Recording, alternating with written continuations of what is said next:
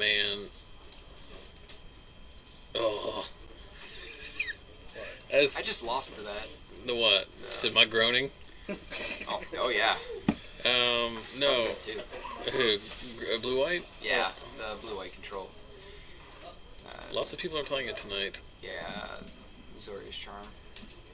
Kept bouncing cards to his hand, just couldn't handle it. Card advantage. He couldn't pull non-rolled connections to keep up with it. So we got a stomping ground into an elvish mystic. I gotta give Nick a considerable amount of props. That's a real man stomping ground. And then Jonathan's playing Ice Age only basics, which I also enjoy. But that is one of my least favorite islands ever printed. Oh, is this one-lander? No. Skylander. Can we call him the Skylander? People are going to have nicknames all night. No. So Jonathan representing Dissolve here. Nick is on the Manador beatdown plan, which is just how I drew it up. About the scavenging ooze. So there's a the scavenging ooze here is fine. Like, I don't even think you dissolve it if you have it. There's the scavenging oozes after you Supreme Verdict that are really scary. They come down and immediately go up to like 6 power. Yeah. So Jonathan playing his 4th land tapped here, so either doesn't have a verdict or doesn't feel like this is a verdictable. To be perfectly honest, he really only nets 2 damage. Well, he cut the ramp, but if you're representing Dissolve, like you want him to play a Planeswalker into that. Yeah, that's a good point. But I mean, like, he can shock him. He can take the damage as is as a 4, or he can shock himself and effectively take 2. You know what I mean? Like, it's basically the same thing. Kind of bait Nick into potentially overplaying into that board. Well, Nick doesn't have a Xenagos to follow it up. He just has a Sylvan Carry tip. Is he borrowing your Domries? Yes. Here comes a Garrick. Oh no, Arbor Colossus. He has a Garrick in his hand. It's going to get dissolved. Arbor Colossus is the card, like I was talking to you about it earlier tonight. The green decks just don't have a good 5-drop. At all. They have to splash a card to get something like Stormbreath Dragon. Even then, is it worth it? Is it worth it at that point? Hey-o! Another Arbor Colossus. I mean, 5 mana 6/6 reach with Monstrosity isn't the worst card in the world. Like this is like the perfect situation for Jonathan, because Nick's deck is a play one big thing every turn if it doesn't have access to Xenagos and Domri and Garrick. Right. And so if you're just drawing the big creature half of your deck, like it's irrelevant. Like there's literally nothing that Jonathan can't deal with. Right. Like the best thing against Jonathan is turn 2 Domri. Just start ticking it up, because then he's on it. Garrick is also pretty bad. If you go turn 2 Garrick. Yeah. Is that possible? Mystic, Nykthos. Turn 2 Emissary, activate Nykthos for 6. This seems like a very kind of. I've seen it happen at a Grand Prix. Well, that's pretty good. Burning Tree Emissary, definitely a card they should have printed. Yes. Free spells are... Especially with Nykthos. I mean, free spells have never, like, turned out to be a bad choice in the past, right?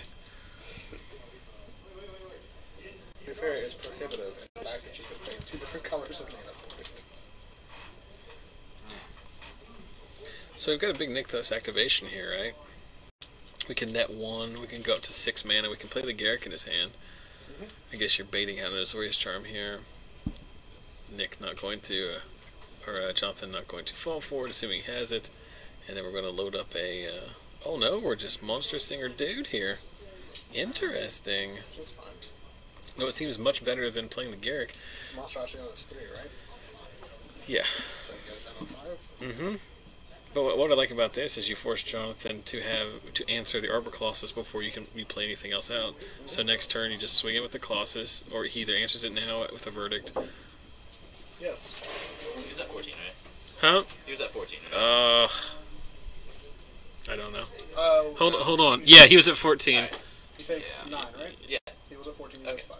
Yeah, he was at 14. Had to have been a 14. I had to go to... Thank God we have the delay. Instant replay. Instant replay says Totes 14. You even looked at us. It's a 6/6 that goes up to 9/9 on Monstrosity. D-Sphere here on the Colossus. And then trying to see what Jonathan has in his hand. So Jonathan playing around Nick having planeswalkers, but the spot where Nick could have plopped one onto the board, he didn't. So any non-Garrett cards. But now you force Jonathan to have. But now you force Jonathan to have a counterspell here, which he does, because he always does. So there's two of the oh, and down. he has an Elspeth and another D-Sphere in his hand. That's it. That's a pretty good spot to be at. So Elspeth makes an appearance here, right? If we. Yeah, you're not afraid of anything. Well, he might wait for one more turn and leave Dissolve up. He's got a Rev. But don't you just slam Elspeth here? Yeah, slam Elspeth here. Even if he has a Stormbreath Dragon, you go to 1. Plus, like, Jonathan plays some number of Syncopates. He chooses not to, but... Revving here is fine. That way next turn you can Elspeth with... Yeah. There's a reason why Jonathan... So Jonathan top forward the West Virginia PTQ, and then last weekend got 9th at the Kentucky PTQ. And his brother got top 4. I didn't know about that. Yeah. Jonathan only got 9th instead of 8th because the guy he unintentionally drew with, Michael Belfato, in the last round, somehow jumped him in breakers. Oh, jeez. Yeah. Sweet. Which means the only way that happens is when I have Belfato's opponents won and... Yeah, it's just completely random. It went to like the 3rd tiebreaker. But the point there being is like the Wright brothers know what they're doing with the blue-white. They know how to pilot a blue-white deck. Played Jonathan basically top 8ing back-to-back PTQs. I've won FNM, right? I played FNM once. Too good. With this blue like that. I played it for 2 weeks. A total of 9 matches. Calling myself an expert. I was the highest placing non-casher at the Legacy Open. That's not even true. I was 66th. 2nd place even amongst them.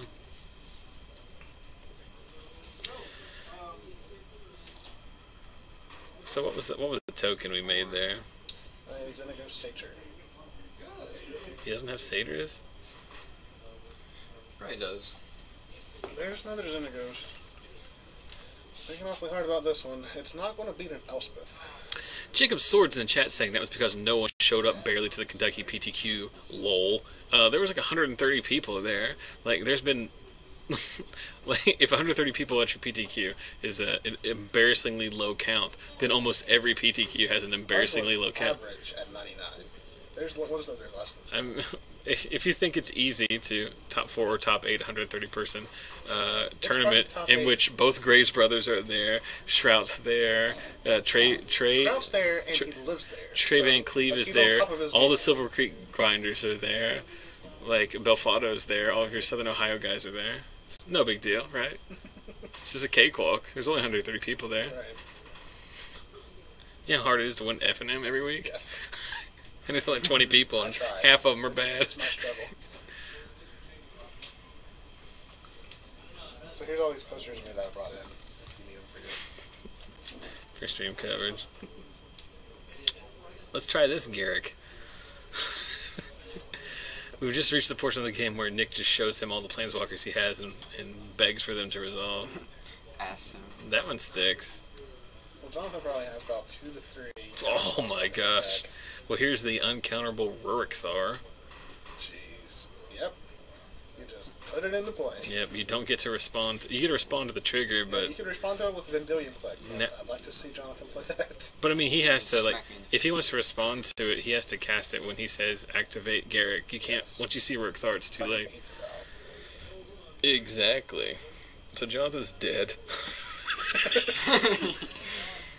Yeah, he can play Aetherling here. And trade with the Rorthar. He can jump at 1 turn with Moonwalls. Well, no, he can jump the Satyr. He can trade with the Satyr token. And then, hope to find his Aetherling. I'm still kind of salty about this, just like have you never been trolled by the chat? Comment in passing. Well, that's not me. That's the Wrights. Right.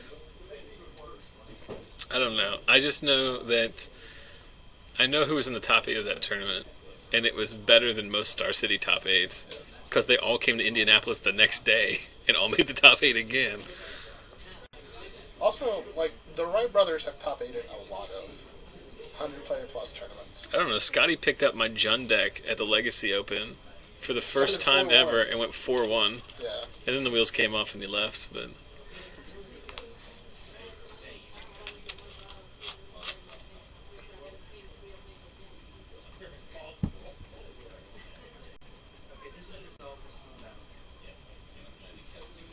all right, now he's backtracking in the chat. Are we still playing? Like, don't we just lose to Urkthar? Jonathan has Sphinx Revelation. Yeah, but as soon as he casts it, trigger.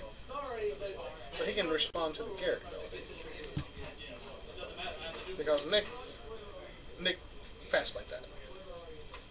Like, Oh, are you saying like he just put it into play without asking? yeah. Alright.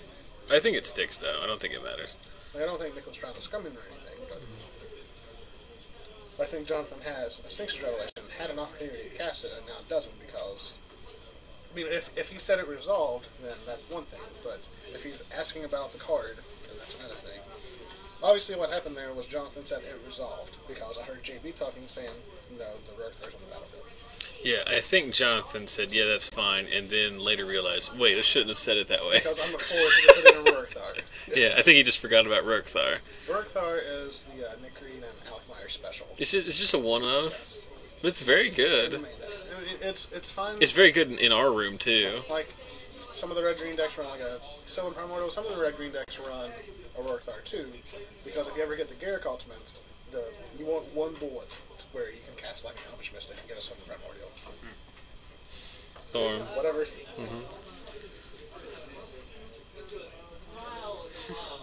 So I saw Storm for a daily event on MTGO. I'm giving this poor Jacob Swords guy just like he made one mostly innocuous statement on a night where I'm just unwilling to let it go.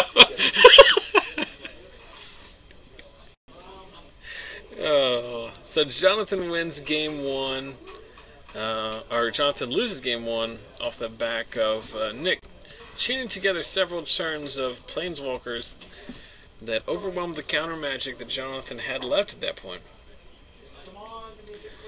And a Rurkthar off a Garrick is enough. Let's see if that same scenario shows up in game 2, where the Jonathan will so kind of flippantly respond okay to the to the Garrick. Yeah, sure. Because there's any other put in your Arbor Colossus. yeah, any other creature is basically irrelevant because you going to put in a Scavenger Ooze? you untap an Elvish Mystic. 4 mana, 4 Pelukernos. How many is in it? No Pelukernos, the ugly one.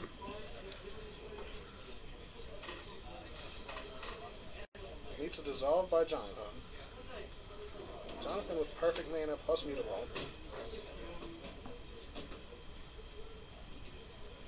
It's one of the key steps in, like, this blue-white deck sucks. Honestly, it sucks, but it's the best Sphinx Revelation deck, and this card is still the most powerful card I've seen. This deck is just praying to cast a turn 4 Spring Verdict and then get to Sphinx Revelation. So it does like little innocuous stuff, like overcoming challenges such as having blue lands and white lands to cast your blue and white spells. If you can get to that point, you're probably in a good position.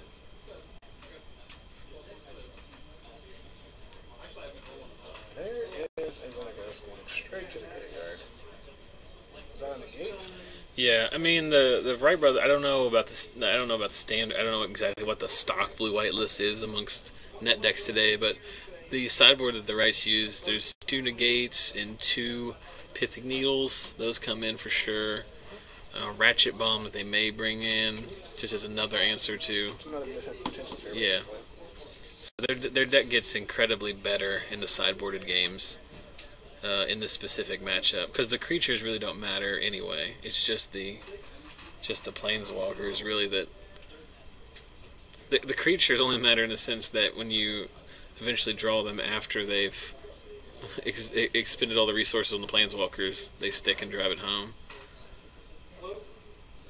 Like I said, the red-green deck wants to commit one big threat to the board, and whenever it's one big threat for this turn, let's say a Domri.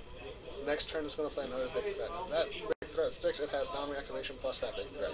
And it just creates this big snowballing monster that's hard for control decks and other decks in format to overcome. Still at the ends about the 6 rev. There's no way to get around it. There's no way to get around it. Even if you have 2 revs. No matter what, that rare effect trigger's always Yeah, the trigger is always going to resolve first. So Jonathan doesn't have a D-Sphere here, and just resorts to the Mutavault beatdown plan to try and get rid of Domri. Scavenging Ooze revealed off the top.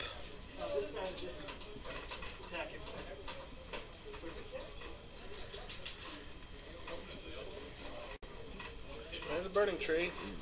Burning Tree, 5, 6. There's a Garrick. And that one's going to stick too. So Jonathan, like, really up against it here.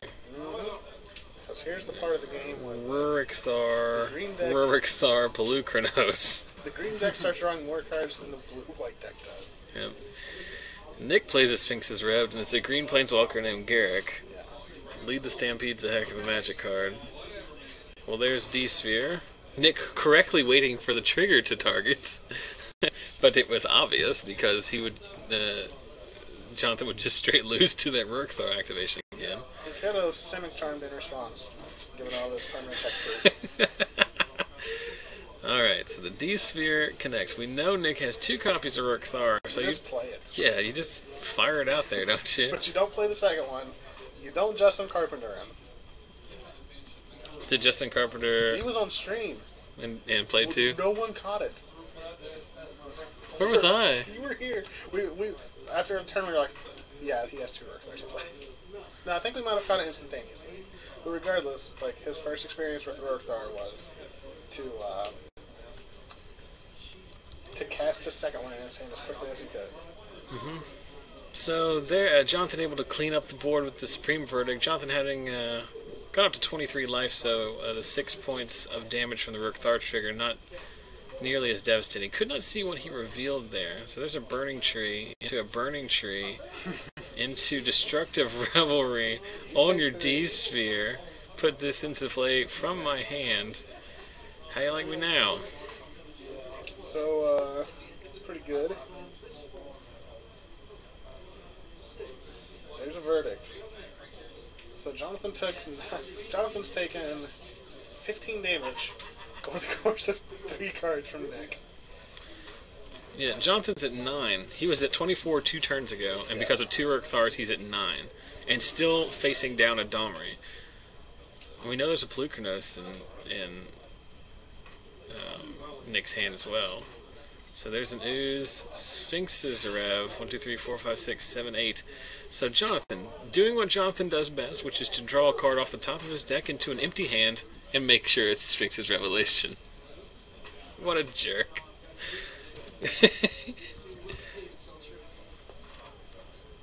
Best card in the format. I disagree. I functionally disagree. I think he has the best card in Magic in play on his side of the board, but I don't think it's Sphinx's Revelation. Yeah. Mutavault's just so darn good in so many decks. I think it's arguing it's splitting hairs about the most, like, what are the best cards of Standard, like Thoughtseize, Mutavault, Sphinx's Revelation, and then the drop off is like drastic from there. Well, I'd say Mythos is up there. Yes, that's fine. Tolarian Academy also pretty good, you know. So, but I mean those 4 cards are so far and away like better than the. Yeah, it's being played in the same deck as Cloudfin Raptor. Cloudfin Raptor. So we talked about that earlier today, where you just gotta play the. It's like that just tells you how good, like Thassa and Master of Waves are. That you voluntarily put Cloudfin Raptor and Tidebinder Mage in your deck. Yes, and leave them in at your sideboard. Yeah. In that game against you, Rick played like the turn 20 Cloudfin Raptors, like the most embarrassing thing ever. I said it resolves. It's the most embarrassing thing. So that Domri finally kicked the bucket. Yep. Disperse. Oh, what a blowout. So the Wright brothers play 1 Disperse. It's a good card. There's a Domre met with a negate. So Jonathan's gonna get there. There's the ooze. With 1 mana, I'm not such a bad thing. Yep. Nick looks like he has 2 cards in his hand. I got to kill a Domre with my Disperse earlier. Kill it? Yeah. How? Bounce my Detention Sphere. Put your Domre back into play. Play my Detention Sphere. Get your Domre. Well, there was a play last standard that Streggy made one time where like his opponent played a Jace and he O-ringed it, and his opponent played another Jace, and so Streggy O-ringed his O-ring to just kill him. And like it's obvious when you think about it. Right. But at the time I was like, so he's just gonna O-ring the other Jace, and Streggy's like, no. That's literally the only reason I wanted to put Disperse in my deck was to bounce it and kill multiple copies of Planeswalkers that were on the battlefield. It has other uses too. Oh, wait a minute, hold on, wait a minute. But that's all I wanted to do, and I accomplished it. Tonight was a successful night. What is Fated Retribution? Is that the make the... That is destroy all creatures and Planeswalkers at instant speed if it's your turn, scry 2. For 7 minutes. Oh, the new one? Hey-oh, Sphinx's Rev. What about that card that's like, make a bunch of centaurs at instant speed? I don't know, something calling. Is that card any good in this deck? No, it doesn't add to devotion. But it adds to centaur count. 5 mana for 6 power is, it's not that impressive. Has no synergy with the deck. I just got done telling you how bad Harbor Colossus is. Man, can we move on? Can Alec... Well, it might as well be Alec. Basically Alec. Can Alec number 2, Nick Reid, win this game from this point? They have the same deck. They show up in the same card. Yes. They play basically the same commander deck, too. Nick those. 4 mana. Pelucranos. It has 4 Nykthos activation for 4. So you can't quite kill his team. You can kill a soldier. He's telegraphing his syncopatus in right now. Chumps. I got chumps for days. Is that scavenging is a 3/3 or a 4/4. uh-oh. Hey now. Range for Elspeth -3. Yeah, the oft underseen Elspeth -3. I got to Elspeth -3 to kill a Horus Reckoner earlier, because my opponent had a Spear of Heliod in play. And I think Jonathan sees that line there, because you also don't want to give Nick activation,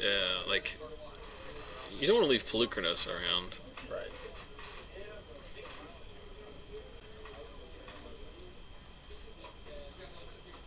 What just happened there? Oh, he killed the tokens in response.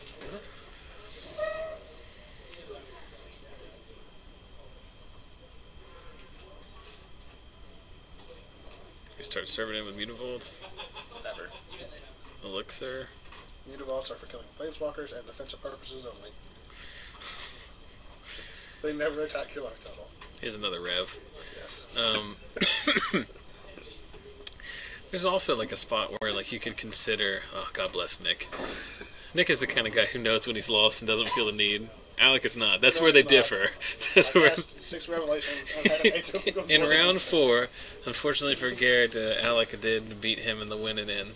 But in game 1, Garrett cast 6 Sphinx's Revelations in the course of the game. I drew about an extra 40 cards Would you? whenever they were in their Future League. Well, that's the famous thing about Future League is this was a process that completely missed the fact that you could fetch Valakut with Primeval Titan. Right. And Batterskull with Stoneforge Mystic. Sweet. So there's the Off-Color Temple by Jonathan. See, this is the game. Like, as far as I'm concerned, this is the game. Turn 2 Domri, He doesn't have a turn 3 Detention Sphere. revealing Burning Tree Emissary. Okay, well he can go Burning Tree Emissaries, Xenagos next turn. That'd be the dream start. Scry. So no Nykthos shenanigans. You can fight the Elvish Mystic with Jonathan's face. But there's that subtle interaction there. You saw he set it up at the top of his deck pre-Domri with the Temple. He shoved it. He missed on the shove as well, but still, you know. Traveling Satyr, chained off an Emissary. Voyaging Satyr, sir. What did I say, Traveling Satyr? Yes. Well, I only do it every time. So Is it a Burning Tree Shaman? Yes. Earlier somebody got on me because I kept saying Fire Fist Satyr instead of Fire Drinker Satyr. Or Fire Fist Striker. But that person obviously had never watched before, because if they had watched before, they would know that I'm horrible at what I do. Revealing a Sylvan Primordial, which is obviously a sideboarded card, which this deck doesn't really struggle to ever have the mana to cast, and can put into play off of Yeah, if Garrick. If he had an untapped land this turn, he could have played it this turn, right? Or if he had a 1, 2, this turn. 3, 4. 1, 2, 3, 4, 5. Yeah, if he had a Nykthos, for sure he could have.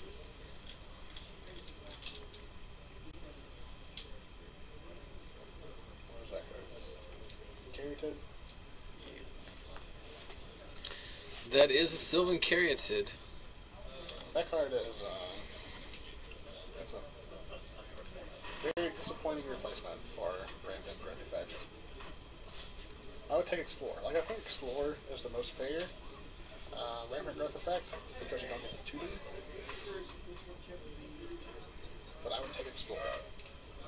I want something that was not easy to play from my Hammer library.